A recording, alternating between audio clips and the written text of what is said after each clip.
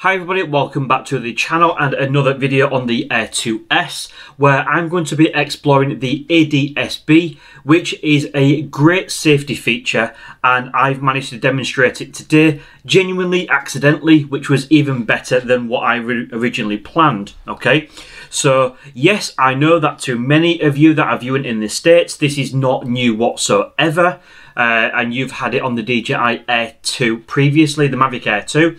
However, us in Europe, we did not get that feature. Now, even though there is some hacks that you can do to be potentially unlock this in Europe, as it seems that even in Europe, even if it wasn't activated, certain later serial numbers on the Mavic Air 2 did actually have this feature, but they just was not released by DJI, so you could get those remotely effectively hacked, but only if you had an iPhone model.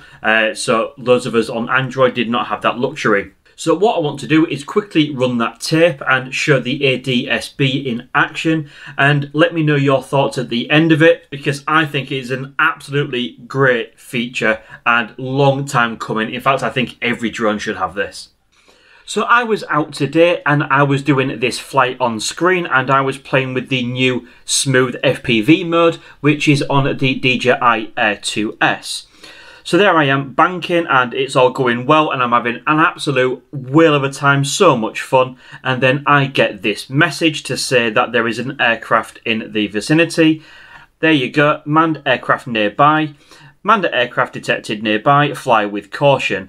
You can see we've got that flashing aircraft icon down at the bottom. So I immediately think, well, what can I do? Can I try and view this plane? So I'm going to pop my camera and gimbal point at the sky, and I'm looking around for it on the drone because I think this would be a really good way to identify and show how good this is. And as you can see on screen, that is the light manned aircraft, and that is flying by. We have got that notification on screen, and that remains on screen until quite a good time with which the aircraft has gone by. That's a little reminder that my football team was about to kick off. So I've moved it out of the way. So as you can see, as soon as that aircraft is out of range pretty much, the message then disappears and I can continue my flight as normal.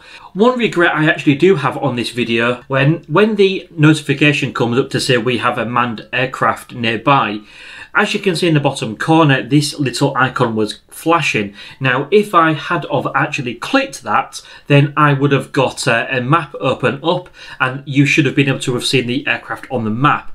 But obviously on this video, I chose to just focus the camera on being able to see the plane, just to show the sort of distances with which this notification will come up. I think that is an absolutely superb feature, and ironically this is something that I wanted to test on the channel anyway.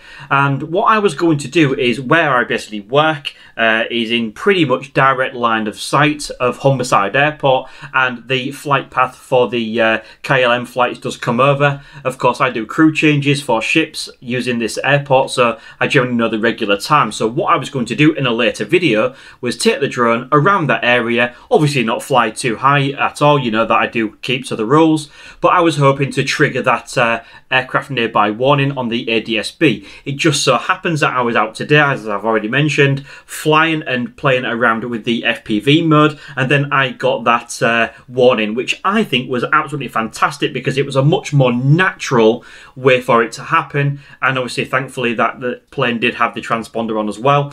But yeah, I just think that is absolutely brilliant.